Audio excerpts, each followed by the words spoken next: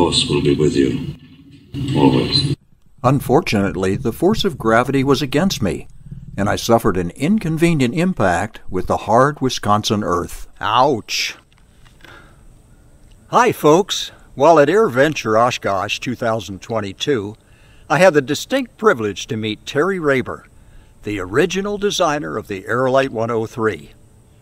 Stick around to hear Terry tell his fascinating story. Take it back to the left a little bit. Yes.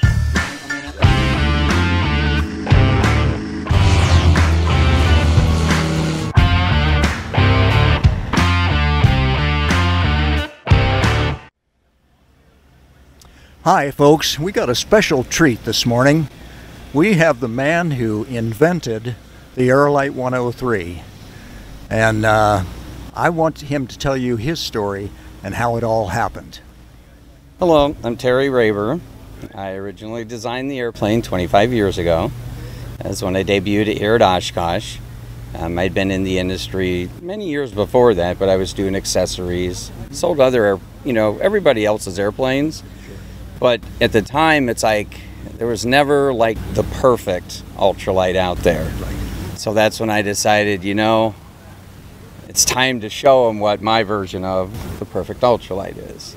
So that started me thinking and drawing and coming up with the design. It took me probably about, I'd say 2 years prior to when I debuted it that I actually started the design work on the airplane. Yeah. And built the first prototype, came to Oshkosh in '97, right, and debuted it, and then now it's 25 years later, and there's hundreds of airplanes out there flying. It's really neat to see, and like YouTube people having their day, starting and they're smiling, flying their airplane, and so it's really neat to come back, full circle, 25 years later. Dennis builds the airplanes. You see all these happy customers, and then you still see the interest in the airplane. There's constantly people looking at the airplane, studying it, and dreaming. Like one day this is going to be my airplane. As you're talking, as a young man over here, he must be about 7 or 8 years old, and he's sitting in the cockpit of this airplane. Just, he's got that vision right now, like, wow, one day I'm going to fly something like this. Yes, and that right there is the future of aviation. Exactly. It's these young kids that we need to get into the sport because that's what keeps it going. Yes, yes. And I remember being young like that because I started with model airplanes. Right. And anytime you could get a chance to sit in an airplane was just like amazing, you know what I mean? Yeah. Well, now, I think you mentioned to me that you've not really taken many iterations on that design. You were pretty good right out of the chute. Yes, that's one thing with designing the airplane that I was really happy about because I've never... you see people come up with a design and it goes through version 1, 2, 3, and multiple. This airplane, when I designed the airplane, it was right on. Wow. There were no changes other than one exception. The first media flight was Dan Johnson, and he did not like the twist throttle. Yep. Yes, so that was the only change. It went from a twist throttle to the regular standard throttle because he said it's not intuitive. It's not standard, and I agreed. And it's not a motorcycle, right? No, it had a friction lock and everything, but was nice about it is you had your throttle right on the brake lever. Oh yeah. So it did dual purpose. Right. But it was not, conventional, so that was the only thing that ever got changed on the airplane. Other than any other engine choices, there were all different types of engines. You could use everything from the Herth F33, the 28 horsepower, clear up to like a 503. It took it out of the ultralight category, but there's like endless engine choices, same as like Dennis is putting new ones on now. So that's about the only thing that's ever changed on the airplane. It's just different power plants. And you designed that airframe to support all those variations in horsepower and torque and all that. Yes, that's really one of the challenges when you design an airplane is making one that can fly on very little horsepower or a lot of horsepower, depending on if you got it on floats or you're doing, you know, some people use them for ag spraying. There's all kinds of stuff you can use these planes for. Right. And you got to design the airplane so that you can use multiple motors like that. And that's what's amazing with the airplane is, back in the day when I came out with this airplane, everybody had to run like a minimum of like a 447, a 40 horse motor to get good performance out of the airplane. Right.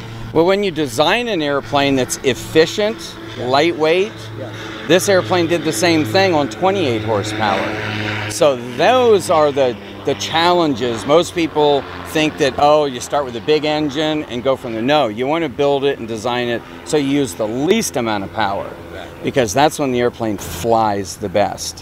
When it's the lightest, least amount of power, it's the perfect equilibrium is what it is. The airplane is just in its place. Wow. You know what I mean? Yes. Really, really something. Well, now, over this 25 years, you've seen this idea of yours turn into just a phenomenon.